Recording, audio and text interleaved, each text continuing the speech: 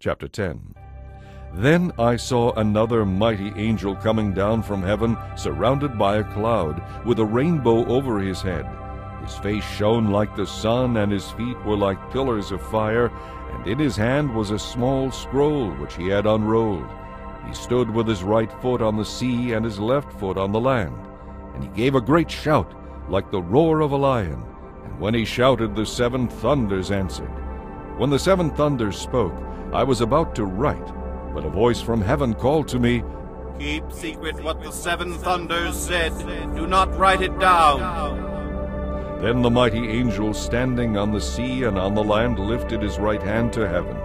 And he swore an oath in the name of the one who lives forever and ever, who created heaven and everything in it, the earth and everything in it, and the sea and everything in it.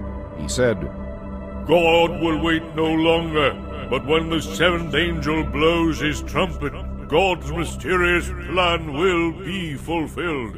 It will happen just as he announced it to his servants the prophets. Then the voice from heaven called to me again, "Go and take the unrolled scroll from the angel who is standing on the sea and on the land." So I approached him and asked him to give me the little scroll.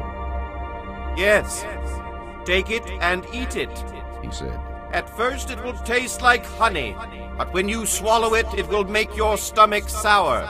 So I took the little scroll from the hands of the angel, and I ate it. It was sweet in my mouth, but it made my stomach sour.